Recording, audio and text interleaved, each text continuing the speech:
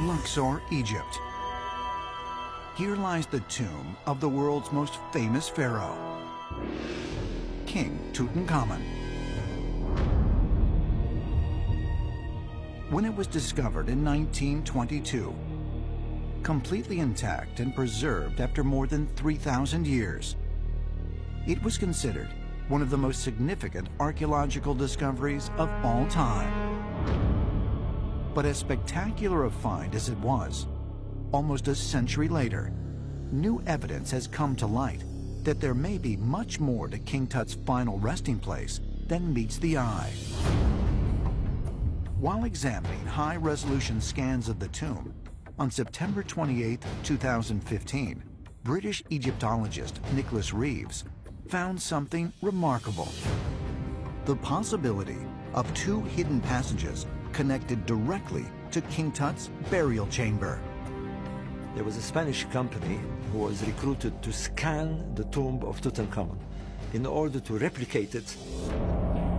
It is through this high-definition photography scanning that Reeves noticed that on the north wall of the burial chamber there are some cracks indicating the possibility of a door, and also on the eastern wall. So there's two possible chambers. Reeves took his laser images to Dr. Mamdouh al-Damati, who is the Minister of Antiquities in Egypt, and they both decided to dig further. They used thermal scanning, which tells you the exact density of the wall at every part, and they have confirmed that they might have discovered another passageway or a chamber behind King Tut's burial chamber. Whether there are more buried treasures beyond the painted walls remains to be seen. But if so, Reeves has a theory. He believes the passageway may lead to the tomb of Queen Nefertiti, the wife of Pharaoh Akhenaten, who ruled during the 14th century BC.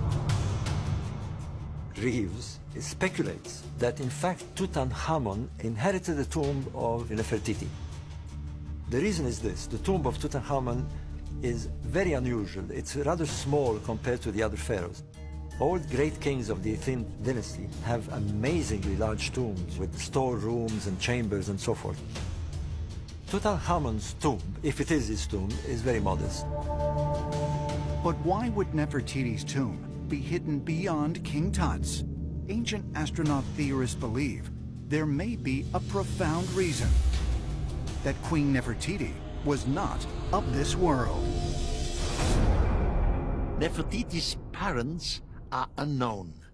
On pictures, she's shown with one of these elongated heads. Now we know the gods, the old Egyptian gods, they had longer heads than we have.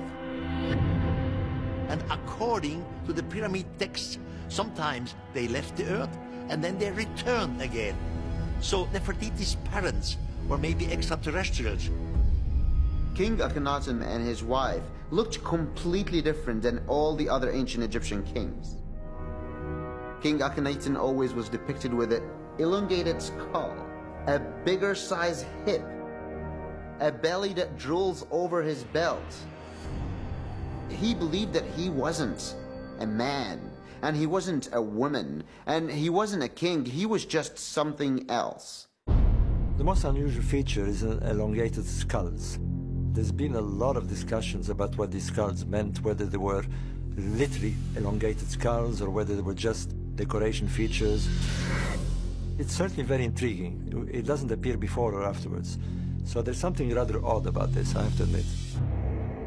The reign of Akhenaten and Nefertiti introduced a new and controversial monotheistic faith to Egypt, worshipping the disc-shaped sun god, Aten.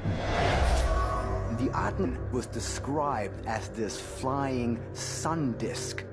Egyptologists are merely saying that this was nothing else but the sun. But the question is, can the sun instruct you in different disciplines? And the answer is no. So we have to see whether or not our ancestors encountered technology and misinterpreted it as something in nature.